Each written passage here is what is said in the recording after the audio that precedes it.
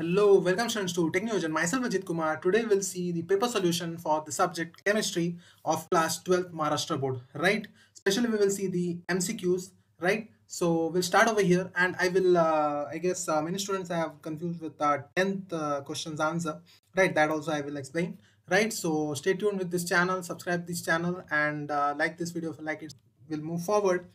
So over here, the first question at section A, the coordination number of atoms in body-centered cubic structure in this BCC, you can say it's 8, right? Then in calculating osmotic pressure, the concentration of solute is expressed in molarity, right? Then we'll move forward. The enthalpy change for the chemical reaction H2O solid state gives that H2 of liquid is called enthalpy of fusion, right? Then which of the following transition element shows maximum oxidation state? It's Mn, manganese. Then the correct formula for the complex compound sodium is C. Then isopropyl benzene on air oxidation followed by decomposition by dilute acid gives C6H5OH, right?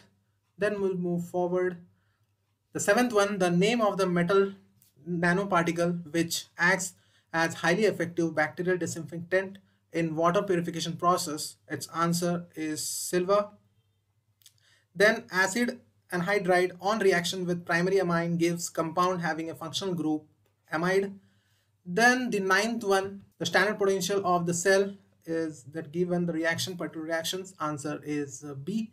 Then the 10th one, the value of this H3O, right, under this acetic acid solution, its answer is actually D, right, because the Ka, when it products with your C, right, that given moles acetic acid, right, so it will come when you make the product of this, you will get square root of 1.85 into 10 raised to minus 8, and when it you find it goes out of the root, then the 10 raised to minus 8 comes as 10 raised to minus 4, and 1.8 ka root, it's 1.34, right? So when you product when you divide, then you will get this answer actually, so don't get confused on that, right? So the answer is D, right?